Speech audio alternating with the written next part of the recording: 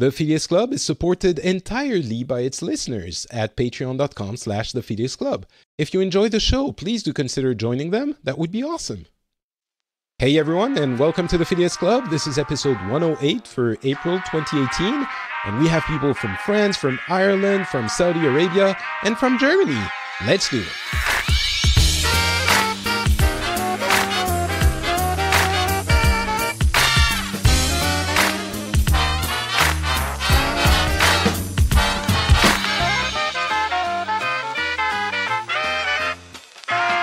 Hello everyone, and welcome back to the Phileas Club. This is a show where we cover the news from the past month from around the world, and the way we do this is a little bit different from what you might have in other news podcasts. We get people from different parts of the world, and we ask them to tell us what's been making the news, what's been important in their country over the past month, and we get different looks, different angles on news stories, sometimes the same ones, sometimes different ones, and we then discuss all of that and how we see it. I'm Patrick Beja, and I am from France / more and more time spent in Finland these days, especially since I just had a baby a few months ago, and now I've moved to the Finnish countryside. We're getting to the point where the house is basically kind of acceptably livable. I was going to say the new house, but really it's a very old house that's not in great shape. So that's all kinds of fun with a 3-month-old baby. And today I have three wonderful co-hosts to accompany me on this journey. First, of course, as always, Turki is joining us. How's it going, Turki? Hey, Patrick, all is good. Now we have movies, so everything is good here in Saudi. We're done. So I will get to that, I'm sure. We'll get to two things, I'm sure, at least, in your section. First, can women see Avengers Infinity War? That's going to be my first question. Okay, and then you're going to be doing a weather section, because apparently you're getting into the world of Mad Max Fury Road in Saudi Arabia, or at least in Riyadh. Yes, lovely weather.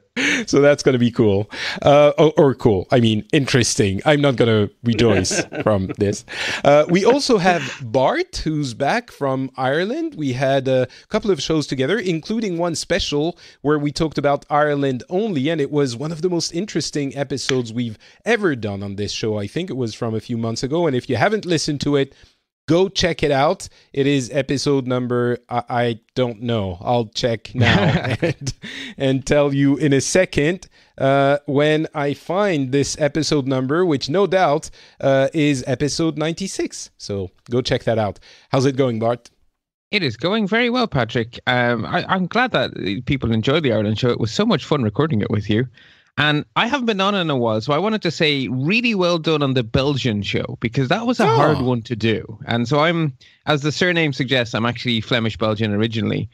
And given how fractious our little country is, I thought you did really well. But I think you need a Flemish person at some stage, because... Well, no, I agree. Your Wallonian guest was amazingly good at saying when he was speaking from a Wallonian point of view and what he thought a Flemish point of view was. And I think it would be really fun to do the mirror image if you can find someone Flemish who is equally as fair-minded as, the Wallonian you found. So I thought it was an amazing show, because I was a bit apprehensive. I was like, oh, that's a minefield he's stepping into. But yeah, I know. You did it great, so I really enjoyed it. Thank you very much. Well, yeah, maybe at some point we'll do the mirror episode, the companion episode to that episode, which was episode 102. So we'll do that at some point. Maybe, I mean, you're more Irish than Flemish these days, aren't you? Yeah, I mean, I was 4 years old when we left, and while I go back for holidays, what I see is Belgium at Christmas time, and it's lovely. But that's kind of a small subset of Belgium most of the time. And yes, I do read some Belgian newspapers to keep up with how insane our politics is. And if it's not the same.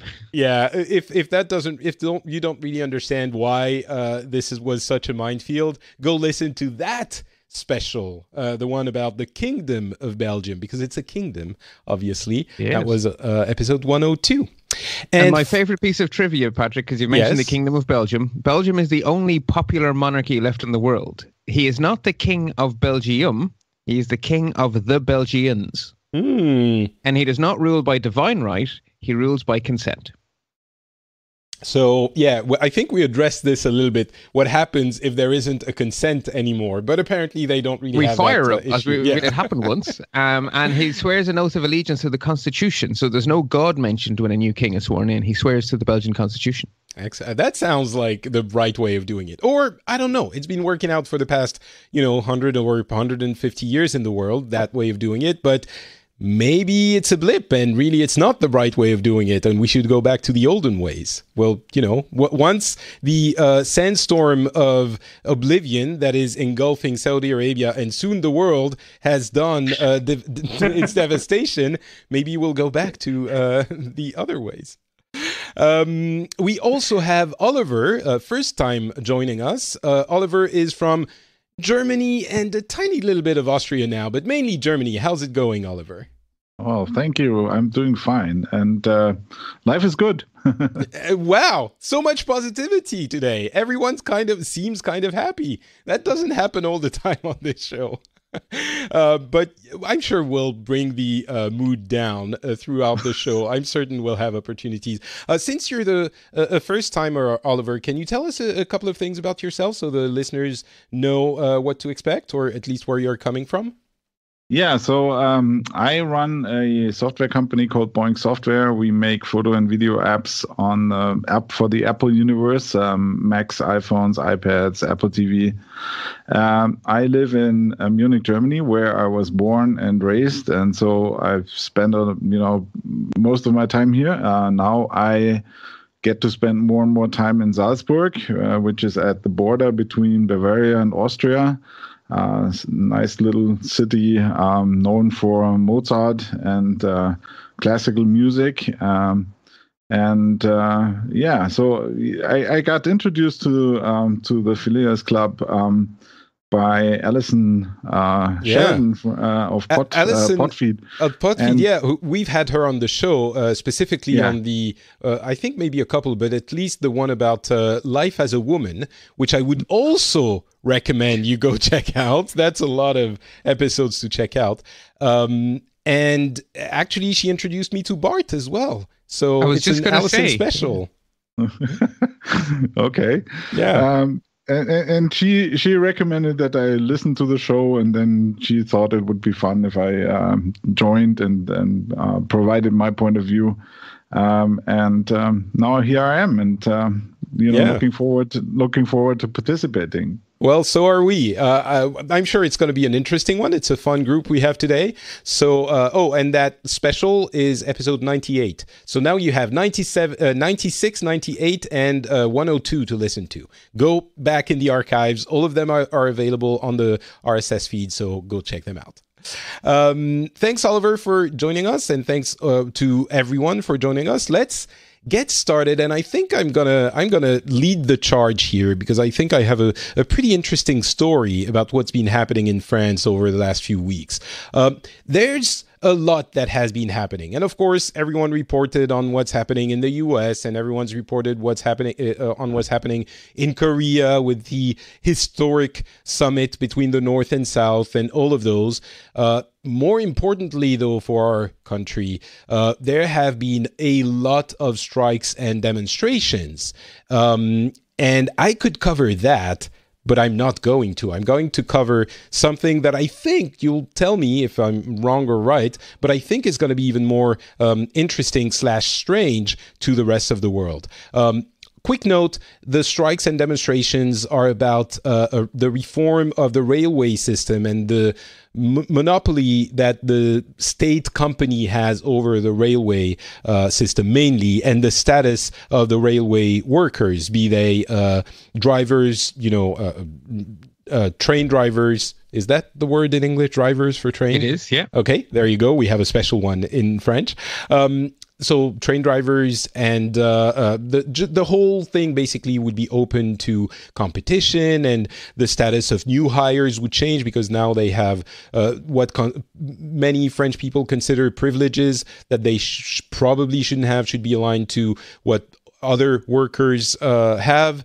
and I'm trying to remain neutral in the description here, and they are doing rolling strikes, which are strikes for 2 or 3 days a week so that they can keep going for many weeks because they're not getting paid for those strike days. So they're doing that. They're doing a lot of inconvenience to the public, and at the same time a lot of the public is kind of with them, but also a lot of the public is with the government because not necessarily supporting the government as a whole, but kind of being, at least that's how the most of the press is reporting on it, the public is not very happy with the government's work, but they were just elected a year ago, so they're still not in the grace period, but saying, all right, we elected them, let's see what they do at least.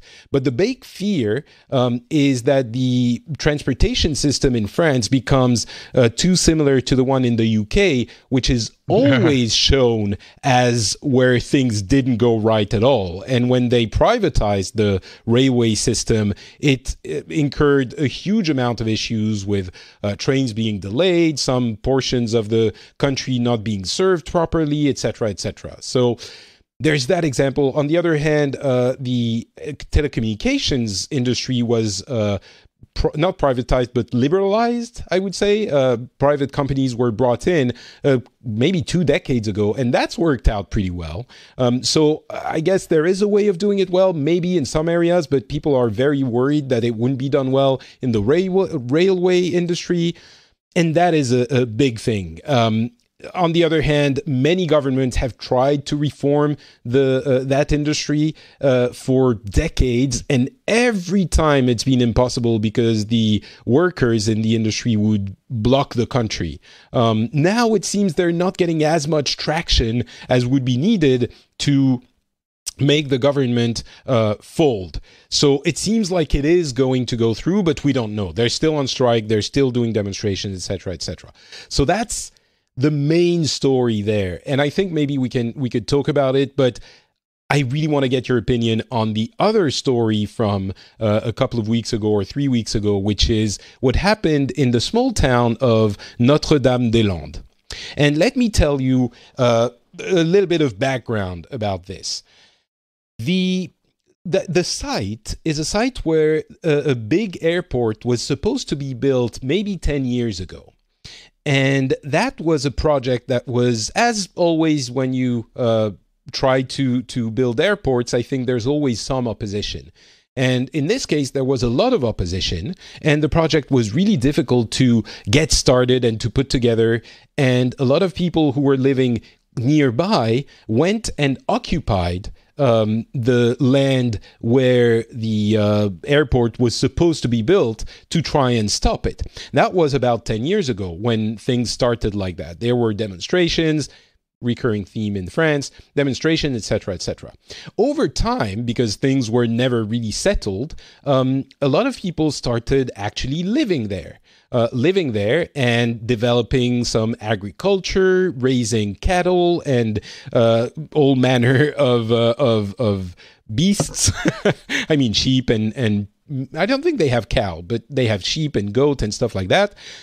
And it sort of developed into a community of hippie utopists, or they basically, and again, here, a lot of people would characterize this situation differently than I will, and I apologize for that, but I'm trying to stay as neutral as possible, but of course, one can never be completely neutral, so please forgive me about that, but I'm going to try to give every side of the story. So they developed a community that was trying to see what would happen if they would try a different way. And when I say different, I mean different from capitalism and the way society works today.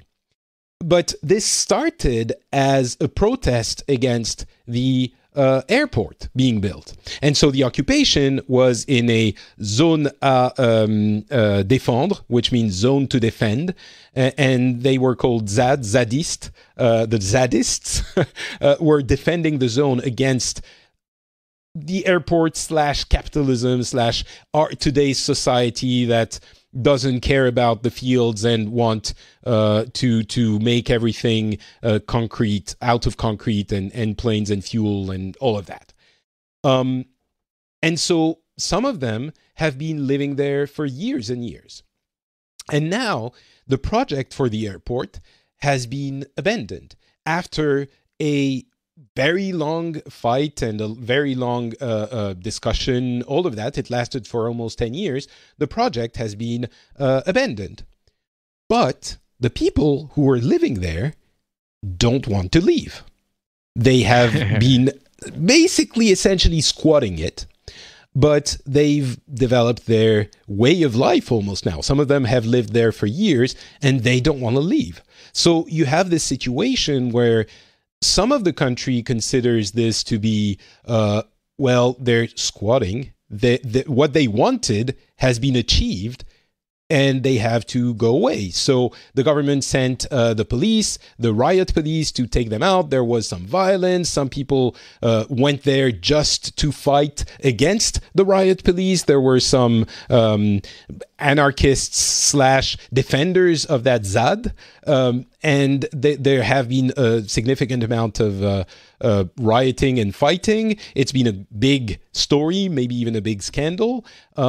Some of the people who were living there did create, not create, but they submitted projects to the administration to try and keep their the way they were doing things. Some people are saying, but the administration is refusing everything that isn't traditional agriculture, and the administration is saying, well, the land has to be used for agriculture. That's why it's here. Some people are saying, yeah, but if you occupy a land for more than 5 or 10 years and it hasn't been used, then you are allowed to stay there. This is basically a law that allows people, or that prevents people from not using a land they own at all. So you have to actively get people out if they show up. But if they've been there for so long, then they can stay there legally. I don't know what the status of this one is specifically. And then you have some people saying, but they just want to try something different. And they have this here, and they just want to try it. And why are we taking them away? And the way I look at it is, well, maybe I'll ask you guys how you look at it first. Let's try with Turkey, for whom this must be somewhat foreign. What do you think about this whole situation? What do you think people in Saudi Arabia would think about something like this, where people are occupying a plot of land that is currently owned by the government because the previous owners were expropriated from it for the purpose of building the airport? So basically, you're telling me to respond to something that happens here almost on a daily basis. Oh, I didn't realize. Okay. So how does it work there? Because in Saudi, just basically any piece of land is government owned automatically. And then you have the problems. We have different laws about securing land. One of them is Islamic law, Sharia law, where if you take over a piece of land and you develop it and turn it grow it, not develop it as in build it, but grow it and turn it into a farm or something, you have the right to claim that land for yourself, even if it's government owned. And this is basically an Islamic law in Sharia. So a lot of people would go, and this is where the problem usually is. A lot of people try to abuse this Sharia law by going and picking up a piece of land and maybe putting 2 or 3 trees in it, or all palm trees in Saudi usually. And usually nothing else, much else has been put in there. And then they go and try to claim that land and transfer its ownership to them. Okay. Which is, of course, not what the Sharia law is meant. The Sharia law basically meant that you actually develop it, turn it into a farm that actually would benefit the community. And that's a loophole a lot of people have been using, that the government has been cracking down on a lot. So the concept of trying to, and Saudi is specifically the big cities like Riyadh, it has a huge problem with the land value, basically because most land in Saudi is owned in huge amounts by very well-known specific individuals, whether businessmen, very influential families, or the royal family, and and it's not like small pieces of land. Like they would have a piece of land that you could build, like for example, 50 or 100 homes on it, and they would keep it. And a lot of these lands are never developed. Like if you come to Riyadh, then this is what you would find unique in Saudi compared to some other developed countries, is if you come in Riyadh, you would actually go to areas in Riyadh within the center of Riyadh, basically what we would consider the center of Riyadh, and you would still find huge pieces of land that are undeveloped. It's just empty land there. Even though the entire area is developed, but those lands are just sitting there because those owners are refusing to develop them. Right. So I guess here it's basically they just want to sell it. Of course, yeah. Here, there are some similarities. There are some differences, of course. One of the issues is that what they live in, it has been built. It's not a shanty town quite, but it's not exactly. I wouldn't call it sanitary. Like, I'm not sure most of them, they don't have running water.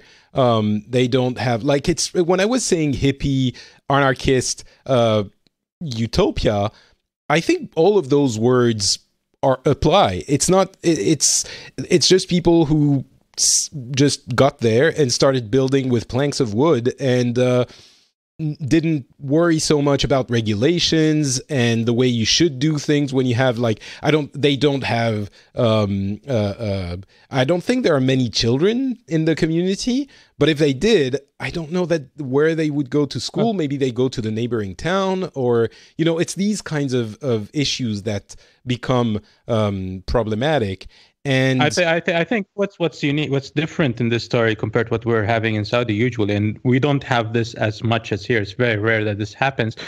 In France, apparently, this is a very well-known land. It's already known who owns it, and it was supposed to be developed. And then these are just people who try to stop the development. So this is a different situation than what I was talking about. And for us, this in Saudi, it doesn't matter what the people would think. The government would just go in and they're out, whether they like it or not. If they don't like it, they're out of there directly to jail. End of story. Right. And that's how it can't really quite work like this in France for many, many reasons. And there are genuinely a lot of people who are saying who don't know whether to think, well, they shouldn't be there because they don't have the right to be there, period. It's not their land, and they were there to prevent the building of the airport. The airport is not going to be built. What are they still doing there? Like, that's the feeling of a lot of people in France. And I have to say, it's a little bit of, I understand the idea behind what they're trying to do, but at the same time, my and now I'm veering into my personal feelings, if we allow this to happen, then it's kind of anyone can do whatever they want.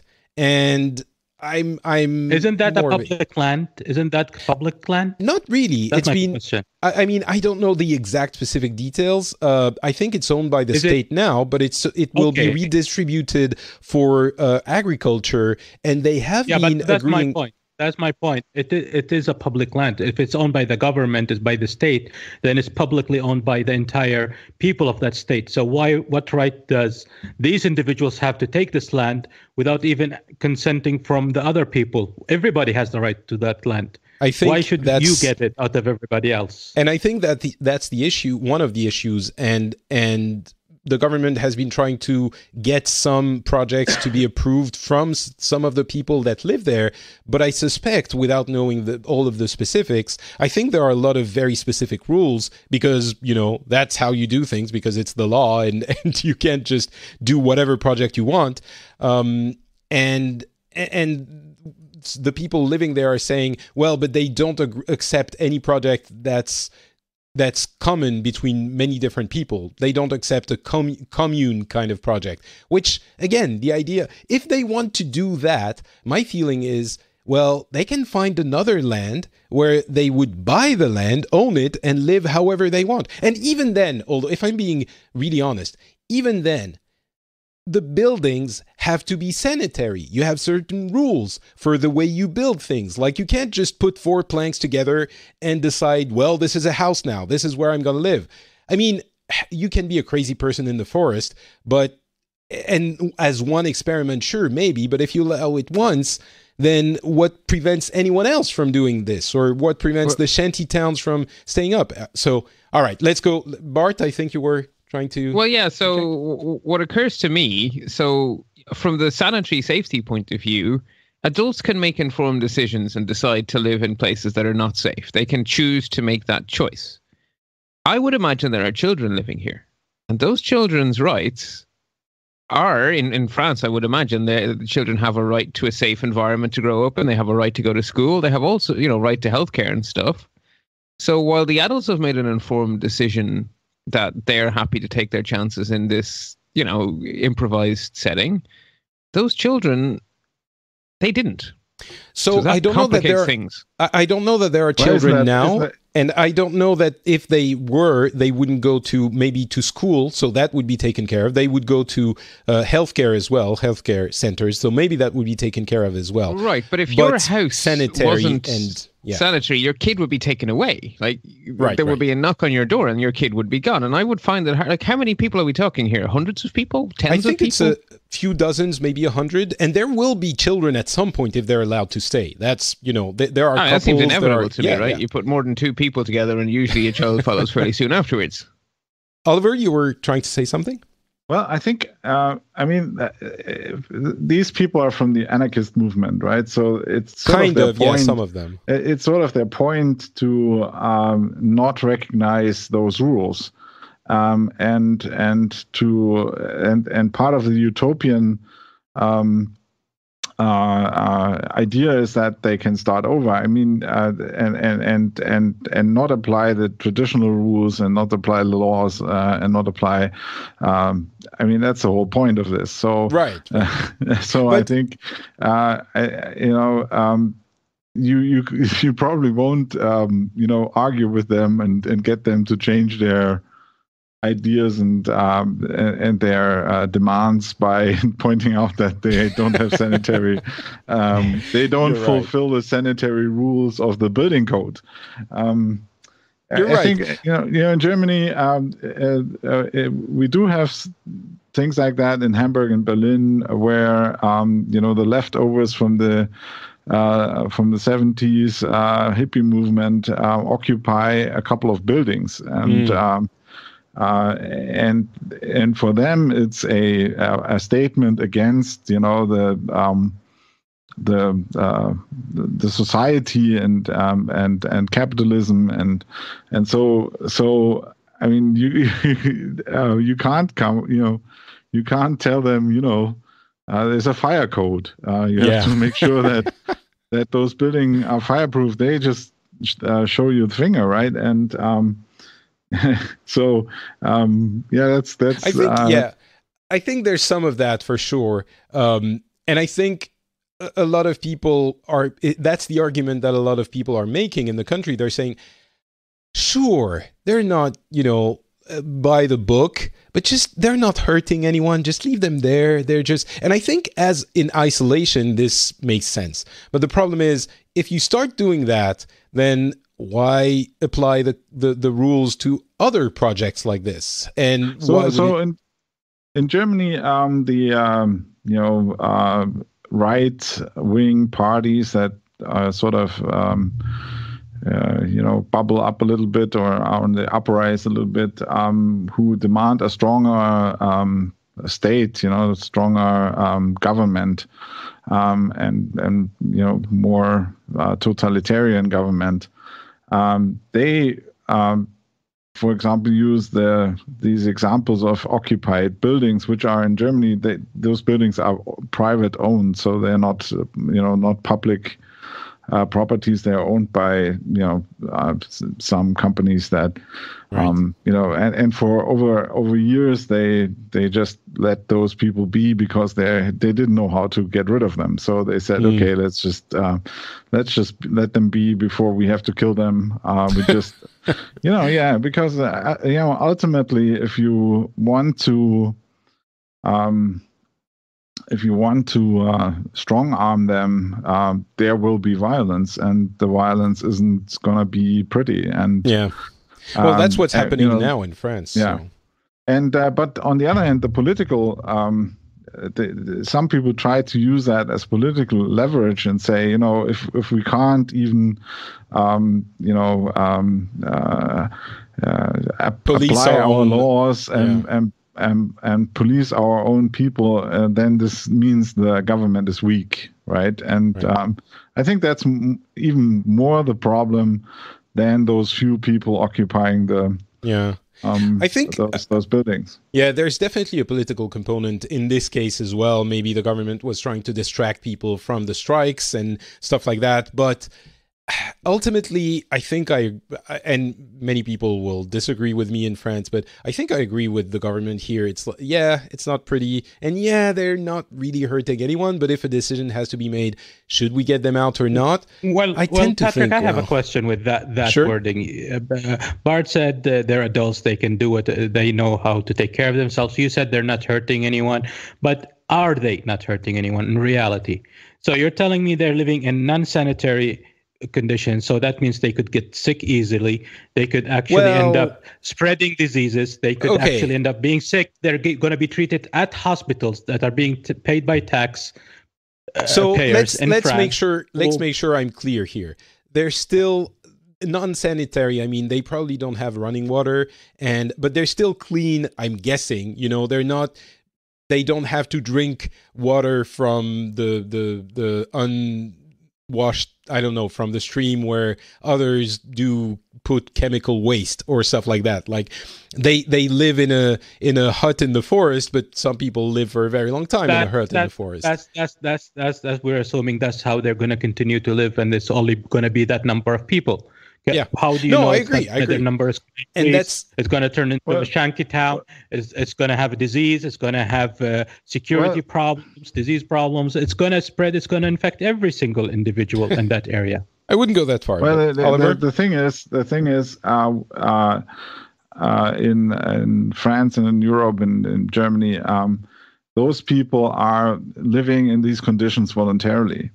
So it's not like a refugee camp where you cram in a lot of people and all the people will go there which we also have some of those, by the way. But most of the not like they have like in Turkey or in of course, but it's pretty bad in France at least. Yeah, but it's still. I mean, it's still not. I mean, these people, right? I mean, these people who live there and protest, they are a very small group, and they don't. Right. They're not going to be more and more and more because most people don't want to live that way. Most people want to live in a proper house and sleep in a proper bed and have their running water, and have some sort of income. And there's always going to be some extremists or people, non-conformists, people who want things changed and want to change badly enough that they prepare to live in such circumstances. But I think this group is not going to grow. And if you look at the last 30 years, they actually have shrunk a lot. So it's a lot less people willing to do that, and a lot more people preferring the good way of life that we enjoy here. And so I think that's not a big concern. I mean, the thing you want to look at is how do we want as a society to treat those people? Are we going to accept their different point of view and make do somehow with, make arrangements, make a compromise with them to allow them to, be like they want to, and do we make room for them, and do we accept that they occupied this area and move the airport somewhere else. Or, I mean, look at Berlin and you know how airports work, and maybe we don't need the airport. So yeah, I don't guys, agree with that completely. How cheap is it to live in France? Is it cheap? No. To find a house? Well, I mean, it depends where. If you want to go far from the cities, yeah, it might not be too expensive. Yeah. If you get a free land, you can just do that, and you get free land. Would you not go for that? You can't afford paying for living. No. Yeah, that increases the number of people. All right, but this is not. They don't get to keep the land. I mean, it's just. It's not a way to acquire property. Well, I don't know that it isn't. But okay, we've already spent maybe a little bit too much time on this. It's an interesting conversation for sure. Hey, Patrick, for once we're staying on a topic that's not the U.S. related. I know, but I'm sure we're going to have other topics that aren't U.S. related. I'll move on. I'm sorry, but yeah, we've already spent almost half an hour here. But yeah, my opinion ultimately, I think, is, I'm sorry, but this could lead to something not great. I understand, they're not hurting anyone, and it's the but that's important. All right, Bart, what do you have to tell us about? Well, the question you always ask us is, what's happening in Ireland? Well, what's happening in Ireland is that we're getting ready for yet another referendum on the thorny question of abortion, which, for as long as I have lived in this country, since 1984, has pretty much been a thing here. So now we have a referendum which is being sort of known by everyone as Repeal the Eighth, because the Eighth Amendment to the Irish Constitution added in wording which was designed to stop abortion, and that was done in 1983. Okay. And so it just said, the state acknowledges the right of life of the unborn, and with due regard to the equal right to life of the mother, guarantees in its laws to respect and, as far as practicable, by its laws to defend and vindicate that right. So basically, unborn children have rights, and it's the government's job to protect those rights, but the mother has rights too. And that's very, very, very, very vague. And everyone, there was much criticism at the time that this didn't really mean anything, but the Catholic Church put their weight behind it, and hey presto, it got voted in and it became part of the Constitution. So then the first time stuff went a little bit pear-shaped with it was in the late 80s, when the government started to take cases against people simply giving information about the existence of abortion in other countries. And they were charged with breaking the Irish Constitution. Really? Not to mention organizations helping women to travel abroad to get abortions. They came into like really big scrutiny. Okay. So they lost their case, and that made people angry. So they amended the Constitution again in 1992 to put in the 13th and 14th Amendments. They're just one sentence lines each. So the first one is, this subsection shall not limit freedom to travel between the state and another state. In other words, the right to life does not stop people traveling. So there goes the whole, you can't travel abroad for an abortion. This subsection shall not limit freedom to obtain or make available in the state, subject to such conditions as may be laid down by law, information relating to services lawfully available in another state. In other words, it's not illegal to tell people about legal abortions in the UK. All right. Problem solved. What's the issue now? Right. Then there was a very interesting case in 1992 where a woman tried to go abroad for an abortion. The government tried to stop her, and her reasoning was, but my life is in danger. I am, I was raped. This pregnancy has made me suicidal. I need this termination to save my own life. And that was the big scandal when I was in my young teens. It was called the X case. And then everything really kicked off 4 years ago. Sorry, not 4. Actually, it was longer ago. It's 2012. God, it seems like only yesterday. A woman of Indian descent went to hospital in Galway. She was pregnant. There was a really big problem, and the baby died inside her, and she needed it aborted. Or rather, the baby was definitely going to die, and she needed it aborted, and the hospital refused, and she died from that. And had they performed an abortion, she would have lived, probably. And that, needless to say, got people very, very exercised. And since then, the momentum has been building towards this referendum, which is now coming up on the 25th of May. And that's going to repeal all of the law I just read. All of it gets removed from the Constitution and replaced by the shortest piece of legal language I have ever come across in my life. Provision may be made by law for the regulation of termination of pregnancy. Full stop. So it's okay to authorize abortion after that referendum. What it does is it takes it out of the Constitution and turns it into normal law. In other words, the Parliament can pass laws about abortion. So with the Constitution in the way, the Parliament cannot override the Constitution. So all they want to do is give the power to the Parliament. But the way stuff is being campaigned here on the no side, you would think that they were proposing the forced termination of every pregnancy ever. Right. I mean, they actually have posters up which make me extremely angry because they're just bald-faced lies. In the UK, 1 in 5 pregnancies end in abortion. It doesn't take a genius to figure out that cannot be true. Why can it not be true? I mean, I'm sure it's not. 1 in 5 pregnancies end in abortion? That would mean millions of abortions a year. Right. I mean, theoretically, it could be true, but obviously, yeah. This is interesting because in France, we've had for, I think, 4 decades now, 1, 2, 3, 4, 5 decades, maybe 4 or 5 decades, the right, undisputable right to abortion. There is no question to be asked, no discussion that you can have. If a woman wants to have an abortion, she just goes to a hospital or a clinic and she gets one. And so it's only, quote unquote, only for the first 3 months, which I was very surprised.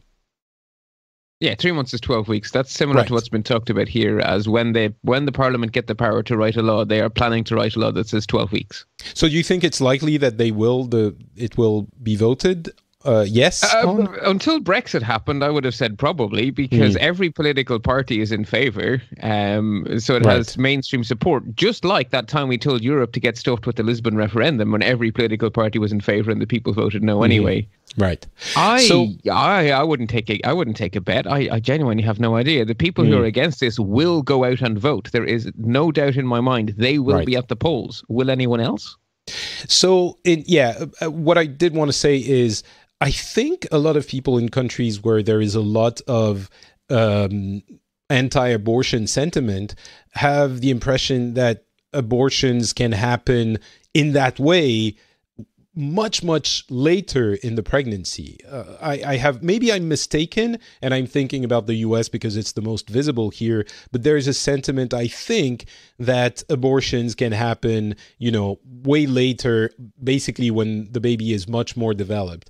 3 months in, it's a very, very small fetus. Still, something hard. And I don't think obviously I'm not a woman. I've never been directly confronted with that issue. So maybe we shouldn't discuss it too much. But I will say that living in a country where abortion is not an issue, I have never heard of anyone ever taking abortions not seriously. Abortion is always a trauma. It's always a problem. It's not something you do because, I don't want to be pregnant today, and that I think is something that anti-abortion people have a great fear of, that all of a sudden, if abortions were authorized and easy, it would become something that is treated very lightly. And I can tell you, living in a country that's had it for many decades, it never is. It's always a trauma. It's never an easy decision. So, yeah, that's what I can say about that.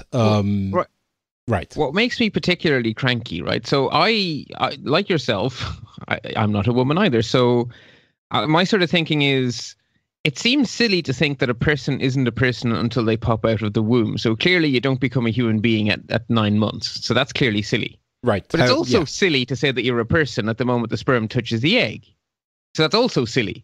So somewhere in that gap, something special happens, and I really don't know where it is, and neither does anyone else. Right. So to me, there's a real discussion to be had here about, like there is a real argument to be had, but I'm not seeing a real argument had. What I'm seeing here is toxic, poisonous scaremongering at a colossal rate, and that's what has me the crankiest of all.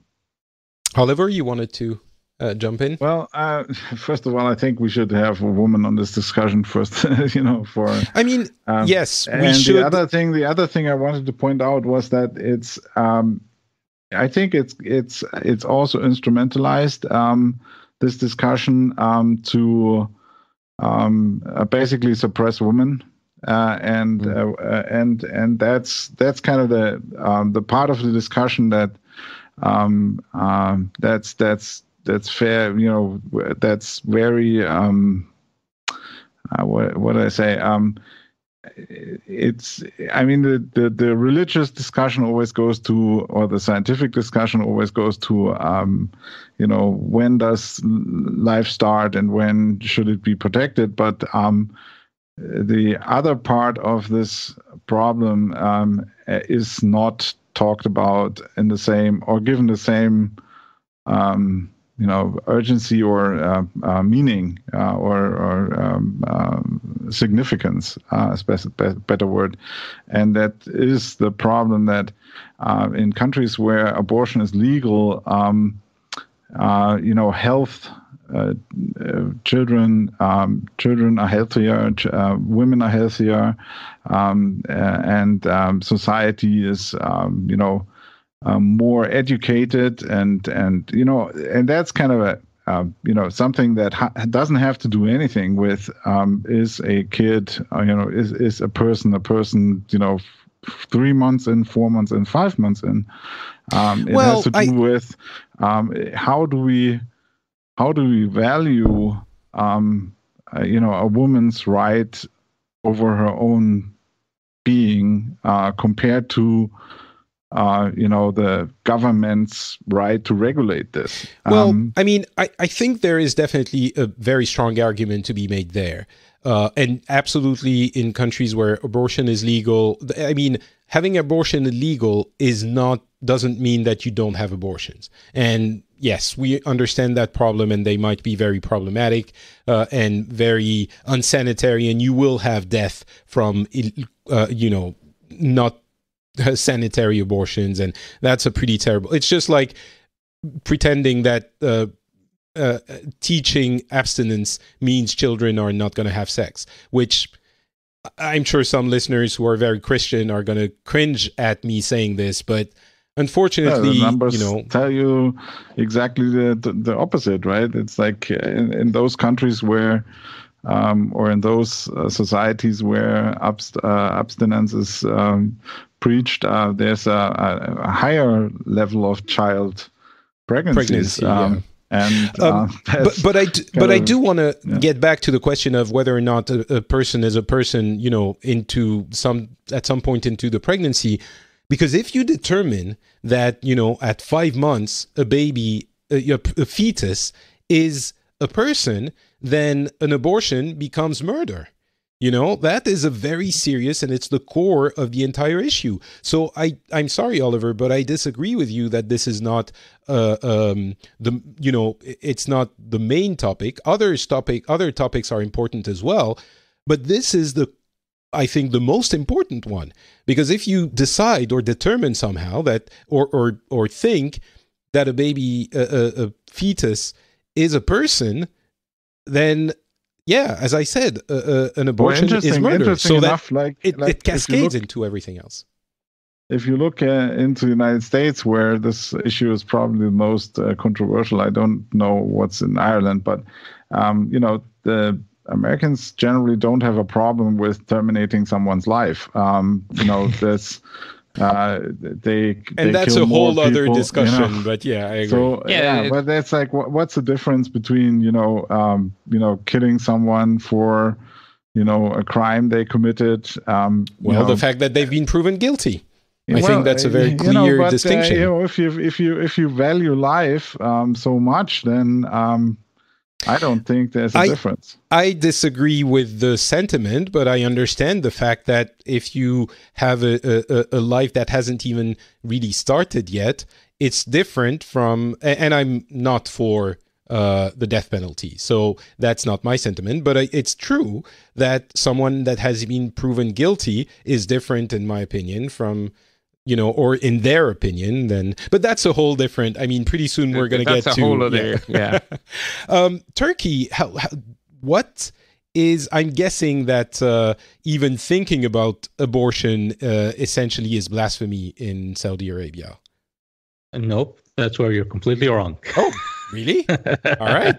Tell us more. All right. First of all, there's no laws. All right, and my information is very limited, so bear with me.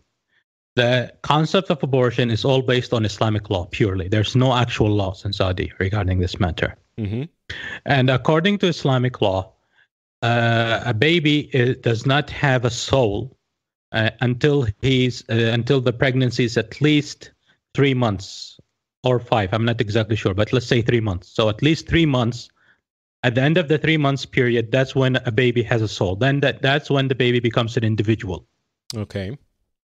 So during the first 3 months, religiously, there's nothing against abortion because you're not killing anybody. So does that mean that a woman can get an abortion if it's before the 3 months into pregnancy? It depends on the doctor. If she finds the doctor that would do it. Okay, but it's not illegal. There isn't a law that as far as I know. I could be 100% wrong, but this is as far as I know. But there isn't like Manal isn't sitting here, so I can ask her. But there isn't there aren't scandals every few months or years saying, "Oh, this person tried to get an abortion and it's horrible." No, the problem with abortion, and when we're talking about abortion, and usually in societies where abortion happens, it's usually when a couple isn't married. That's the majority of abortions usually happen. All right. So here, legally, you're not even supposed to have sex. So women here their problem isn't getting the abortion. It's actually finding someone that they can have an abortion without anybody else knowing they had an abortion.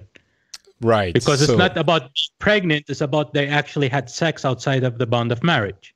Right. I see. All right. So this is where the problem is for women here. And that's why a lot of them end up having abortions in a very unhealthy environments, either within Saudi, very secretly and maybe unprofessional ways, or going abroad and doing it in usually they go to very poor countries and very unsanitary ways to do it. Okay, because they're trying to hide the fact that they had sex before marriage. Yes. Now, for married women, Islamic law says it's okay in general before the first 3 months, and as far as I know, if the health of the mother is in danger, then abortion is okay. If it's to save the mother's life. So I guess in that regard, it's very similar to France because we also have the first 12 weeks rule. So quite surprised. Didn't realize. All right. Anything else anyone wants to add about this topic before we move on? I guess we're done. Let's talk about Saudi Arabia. Turkey, what's been happening with this crazy magical storm? Well, we've been having some crazy weather this month. We had, I think right now, 3 huge sandstorms. Usually known internationally as whoop. Okay, whoop. And whoop, yes. Okay. And it's followed by, and this is the interesting part, it's not purely just sandstorm, it's sandstorm followed by extreme monsoonic rain. Ooh. So you sent me you end up with dirt. Yeah, you saw the video. Yeah, you sent me a video before we started, and when I was joking about the Mad Max Fury Road grade sandstorm, it's not a joke. It's literally a giant wall of sand coming at a very fast pace towards the city, and it's terrifying. Like it's like a I don't know, a twister or something. Well, we had three this month. So what do? You like barricade yourself and then don't go out until the monsoonic rain has stopped, or? I know people usually just go along normally. There are, of course, some things that change. Usually, schools shut down for the children because of safety and so on. Some businesses might shut down. So it really comes down to individuals and the needs, because it's not that very strange. It's not so destructive, is it? Is it destructive? No, okay. Not usually, especially in a city like Riyadh. It's not that destructive because Riyadh is very well developed and it's very clustered. So it doesn't affect you that much when it hits you. Now, small towns, yes, they do get very destructive usually when it hits small towns. So it definitely hits some towns where it really hurt them. So what happens? What happens afterwards? Once the storm has passed, is the government or the local administration in charge of cleaning it up, or just the rain just wash it away, or? Well, usually it depends on the situation. For these last three, they were followed by monsoon rain, and usually, so you start with the very dirty air, then turns into mud, and then it turns into just clean rain. Ah, so it cleans itself. Usually, yes. Mostly. It cleans most of the stuff. Okay. So it's not such a big deal. You have, I feel let down, Turkey. I was a little bit lied to. I was expecting, like, cars chases and some kind of barbaric I don't know, thundering thing coming out of the sandstorm. Well, I'm a bit disappointed. I'm sure we had some of that with some of these crazy teens when they go out to the desert and decide to play with the sandstorm. Yeah, I'm sure we have some of those. Okay, all right. If I find video, I'll send you. You mean of kids going out with the cars and being crazy? Yes. Okay. Yeah. All right. But this time it's and the rain was so much. The roads turned into rivers, running rivers. All right. Oliver, you wanted to add something? Yeah, so one interesting thing is we also get sand from the deserts in Africa here. And in Germany? Yes, the sands travel all the way from the Sahara, which is not the same desert that Turkey lives in, but it's around the same distance, and the sand travels all the way to Germany. I'm looking at the map. I'm like, did I not know where Germany is? We never have those in France. It's weird. Yeah, it's we get it, and when you go outside and you park your car outside, it's actually covered in very fine yellow dust, and that's sometimes that's sand from the Sahara. Maybe they get it in the south of France, but I don't know how it would travel from like all the way across, like, I don't know, Italy all the way to Germany. But you are in the south of Germany, so. Yeah. So second question. Actually, it traverses the Alps, so it gets up into very high up in the atmosphere, and then it travels all the way, and then it rains down or falls down in Munich on your head. Munich. Yes. Okay, second thing, Turkey. I'm only half joking about this Infinity War thing. I think I ask you every time there's a big movie, a blockbuster that comes out. But now you have like movie theaters and men and women have the right to go together. And that's new, I think, right? I'm not mistaken? Well, kind of. Okay. It's families only. Right now. Okay. So if you're, okay. But so I guess you're a single guy, you can't go. Or you can't go if you're a single guy at all. Yes. Well, at the moment, at the theater that's already open, there's only one theater open at the moment. So, but I guess the single guy could go with his parents or. Yes, right. As long as he has a female companion, which is supposed to be a family member. Okay. But I assure you, I'm sure some of them are taking their girlfriends and they're just... Oh, she's my sister. Yes, exactly. So what do people in Saudi Arabia think about these movies? Well, there's only been 2 movies up till now. But there is Infinity War that came out, right? Yeah, you have Infinity War and Black Panther. Those are the only 2 until now that came out. Oh, the only 2 movies that came out? None other? Because it's one theater. I know, but right. I mean, it's been 2 months. Okay, and it's one theater, with one room only? No, it opened on April 18th. Oh, I didn't realize. I didn't realize it was so late. I thought it had been open for 2 or 3 months.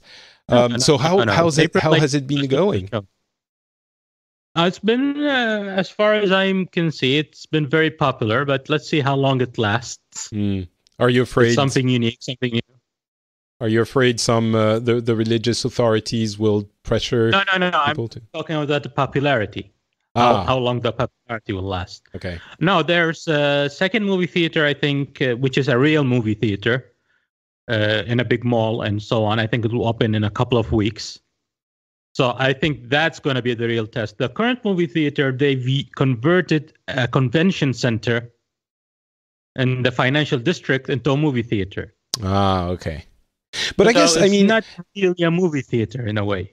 But you've had all of those movies via, TV and online services, I'm guessing already. So it's not like people are discovering the MCU with Infinity War, which would be very confusing. You've already seen all of those movies and others, of course. I'm focusing on the MCU. War. Yeah. When they come up on DVDs and so on, or streaming services, a lot of people have access to streaming services. A lot of people have access to DVDs and so on.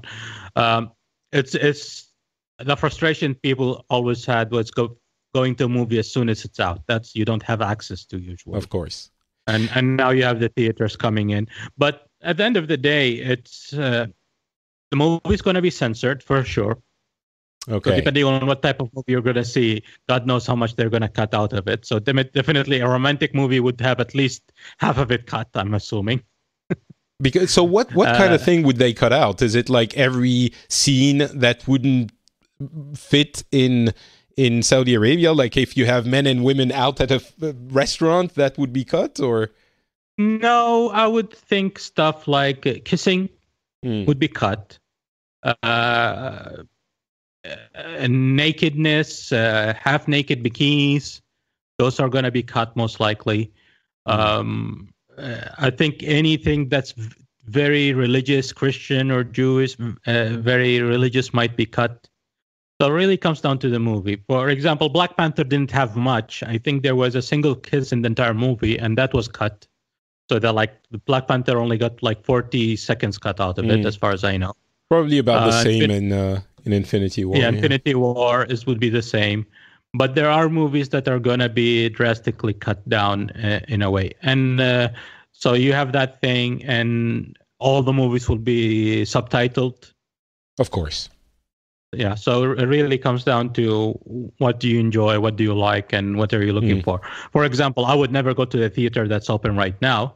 Well, I won't go to theater period in Saudi anyway. But this one specifically I won't go because of the sound system. It's not actually a theater sound system. It's a convention center. I'm not paying, and it's not that cheap.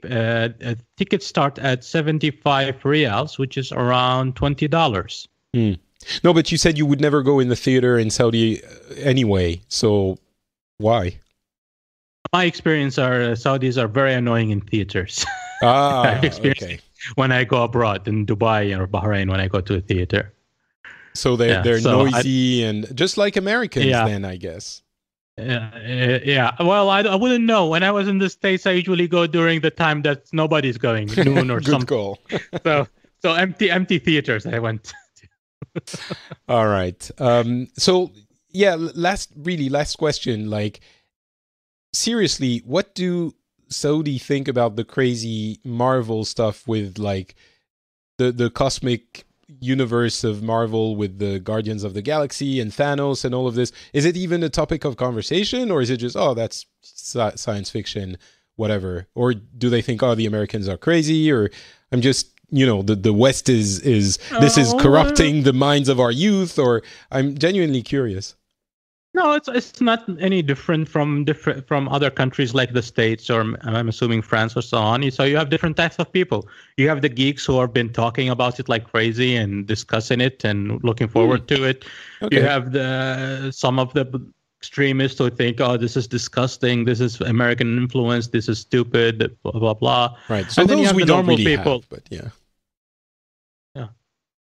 And then you have the normal people who just think the it's normal a movie. people who there's a movie they might be interested in watching, they might enjoy it, and those who think, nah, I don't like it, I'm not interested. So yes, you have all types of people. But you do have the geeks that have been looking forward to it for a long time and that know the comics and that okay. Oh yeah, we have a lot of geeks in Saudi. We don't have any less geeks than any other country. We have loads of geeks. And it's very popular with a lot of people. At least the people, for example, in my Twitter feed, there was a very good coverage from a few Saudis that I followed about it and looking forward to it. So, we have all of that. And we have wrestling. What? Did you hear about wrestling? No. What do you mean? The WWE? Do you have like the Saudi WWE? That show? WWE? Yeah, of course. WrestleMania? I do. Yeah, the Saudi government have brought them here to do a show, and they called it the greatest WrestleMania ever. So it is the WWE. It's not like some kind of Saudi... No. It is the WWE. Right, okay. And I think it's the greatest Royal Rumble. Nice. Well, I know a few people in the audience yesterday, I think. Was it yesterday? Yeah, it was yesterday. Cool. And it was broadcast live all over the world. Well, I'm telling you, Saudi Arabia is opening up to great things from the West, and now we have proof. Well, there's other things I would. These are all in the bottom of the list that I would have loved to see happen here. Fair enough. All right, let's go for our last section. Let's go to Oliver and what's been happening in Germany. Well, originally I thought I would probably talk about Chancellor Merkel's visit to Washington, D.C. Mm-hmm. But, sorry, actually, let me interrupt. In the last episode, we were discussing Angela Merkel, and we got her time in power completely wrong. And many people sent us corrections about the fact that she had been in power for only, 12 or 13 years, and not whatever we said at the time. So apologies for that. It's her fourth term. So right. It would be year 13 through 16. So exactly. So there you go. And apologies for that. Many people have let us know that we were mistaken, and we appreciated every single one of them. Right. So sorry, you were going to talk about her visit to the U.S. Yeah, but yeah, I think it's the topic of the United States is always triggering a lot of discussion. So maybe. Maybe you should do something else. It's your call. That's what happens when the U.S. elect an orange baboon to lead them. So apparently this time the visit went a little different from what happened a year ago when she first went to Washington, and focus on in the German press is, of course, on the handshake, which didn't happen last time and which happened this time, and which is widely viewed as an improvement. And I think that sort of tells you everything you need to know about this. They shook hands. It's getting better. Yeah. So actually, Macron, our French president, was in the US also during the month, and he actually kissed Trump on the cheek. And as we sometimes do in France, and I'm sure in other countries, but apparently that was a big topic of conversation as well, because he had a firm handshake and he also kissed him on the cheek, and there was kind of a little bit of gay. Well, not necessarily, but there's nothing wrong about a little bit of manly attraction. Patrick, you do know that's how we greet each other in Saudi, right? Oh, really? No, I didn't know that. Okay. Yeah. So now you know. I think that's also one of the things that occupies the German press in this regard is, of course, the comparison to Macron and sort of, the Germans and the French are currently in a sort of competition over who has more influence in Europe, and of course. Both try to, sway Donald Trump into their camp, and Angela Merkel certainly did have the disadvantage because Macron invited Donald Trump last year to the parades, and he liked that very much, and so he's a good friend of Macron now, and Angela Merkel is sort of like a sideshow. Well, sadly, she can't really officially show Trump the how's it called, the defense force of the German people. That wouldn't be viewed as very well across Europe. But I'm curious. And also apparently, as according to our defense minister, they are not very presentable at the moment. So. The Americans insisting on increasing defense budget for the Germans might have a point if you look at the military as some sort of indicator of how well your country is doing.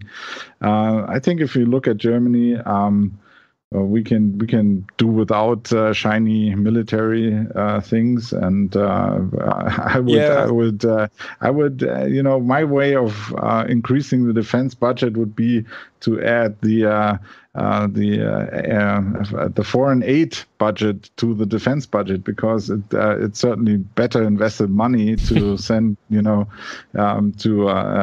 build schools in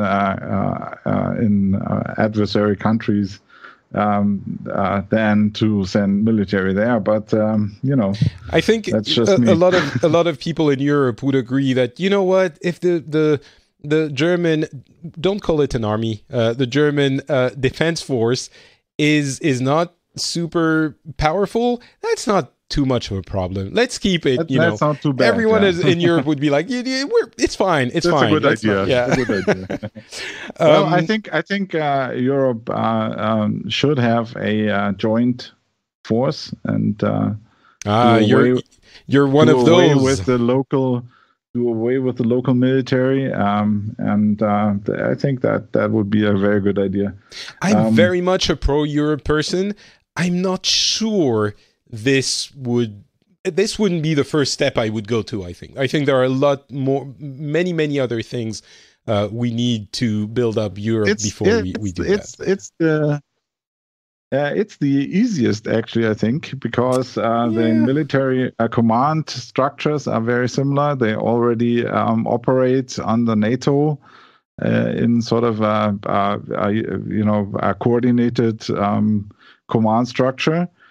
So I think it in all but practical terms, in all it would be. I'm terms, sure. Yeah, it's already the way it is. I mean, we're a fly in your ointment, unfortunately, because being officially neutral, Ireland sticks its foot in whenever anyone suggests any sort of military at an EU-wide level. We just pull our veto out and go, nope. No, and I think it has, it could be done practically, but I think it has other implications that many people in Europe are not ready to accept. And I'm not sure I mean, I could be convinced, but I'm like, maybe that's not the first thing we should do. But we mentioned the Macron-Merkel rivalry with the French-German rivalry, which of course heated up when the UK decided to butt out of Europe. It meant that there could be room for a new leader, which had been Germany until now, but France could claim that throne. And I'm wondering what image Germany has of Macron in general, because in France the image is not great, but it seems to be pretty good everywhere else. How is he seen in Germany? I think largely favorable. He is a young, energetic guy, and I think that is something that's fresh and new in the political scene. If Merkel is often portrayed as Germany's mom, and so it's sort of an elderly person that you look up to, but you respect, but you don't necessarily think necessary. So right. Yeah, I see what you mean. It's a very your relationship to your parents is is a very complicated. It's a very good model for what's actually going on, because you think you like them and you respect them and you don't want to miss them, but you think they really belong to a different universe, right? So they are the old people, and they are not usually the first people you go to if you have a new idea. You go to them if you run into trouble, and right. That's how Angela Merkel runs Germany most of the time, is fixing the trouble and not really going out and finding new exciting stuff to do. And I think Macron is seen as more of the young, dynamic, forward-looking, innovative kind of leadership. It's funny. A lot of his ethos, he's supposed to be the guy who will make France into the startup nation, and that's been a recurring theme in his communication. And a lot of people kind of make fun of that and use the startup nation as a way to make fun of his party and some of the things he's doing, like, look, this is the startup nation president, ha ha ha. And I think there's some unfairness there. There's some fairness, but yeah, he definitely has this image of I'm young and dynamic and we're going to do everything super cool. And at the same time, some people mock that part of his image, which is fair, I'm sure. But all right. I guess that is going to be it. Does anyone have anything else to add before we close out the show? I think that's about it. Thank you very much to all three of you for being on with me. Before we leave, would you mind telling the listeners where they can find you online on Twitter, of course, and if you have other things you do? Let's start with Turkey. Well, you can find me on Twitter, of course, at Turki Alballaa, TurkiAlballaa. And you can follow my occasional posts. And I'm going to Sri Lanka on Monday, so maybe you'll see some photos from there. Oh, cool. Excellent. Did you see Infinity War or not? No, you didn't, because you didn't go to the theater. Okay. No. Okay. Bart, what about you? Well, no one can spell my Twitter handle, which is Busschots. So how's about I say to go to my website at bartb.ie, where you'll find links to Twitter and Flickr and all that kind of stuff. And if you want to listen to the podcasts I do, you'll find those at lets-talk.ie. They're 2 monthly shows, Let's Talk Photography and Let's Talk Apple. Excellent. And you will have the link to the Twitter account in the show notes as well. Oliver, what about yourself?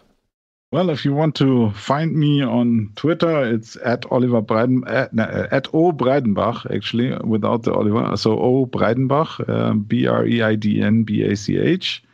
Link will be in the show notes as well. Yes, I hope so. And if you want to learn more about Boeing Software, it's at boinx.com. That's basically boinx.com. Excellent. For me, it's Not Patrick on Twitter and on Facebook. You can find, if you go to my Facebook or Instagram page, it's Not Patrick there as well. You will find the photo of the cutest baby in the world, which is my baby. It's very strange. It was 1 in a billion chance that we would get, my wife and I, the cutest baby in the world. It's super weird, but we did get him. Okay, Patrick. Wait. You have to explain this to me. Okay. You have to explain to me. So I see the photos, and this is the cutest, most adorable baby. Okay. Thank then you. I go to your you Twitter confirm, account, you confirm. and I think. Then I go to Twitter account, and I think he's the devil when I read your tweets. So you have to explain this. Well, this is the duality of parenthood. And I'm sure that at some point you will experience it as well, and then you will understand. But really, I've come to the conclusion that, there are two types of people in the world. There are parents who had a semi-difficult to difficult baby. Ours wasn't super difficult, but he was a little bit difficult. Now it's getting a lot better. But so I think I'm in kind of that category. There are a lot of people who have much more difficult babies, which my heart goes out to them. And the other category of people in the world is people who don't have babies and people who have easy babies, who, I assure you, do not understand at all what the other category of people goes through.